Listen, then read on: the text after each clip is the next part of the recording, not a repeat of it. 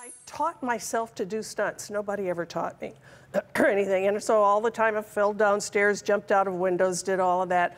I just did it. How does one teach oneself to do stunts? Well, I still can't turn my neck very well. But I learned early on, when I was doing the Gary Moore show, way back, to relax when I had to fall down.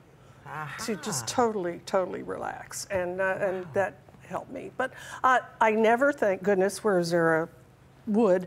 I never felt, I never broke a bone or anything. I kind of hurt my neck a couple of times, and my backside looked like a road map of New Jersey. Hey, I'm from New Jersey. Let me check it out.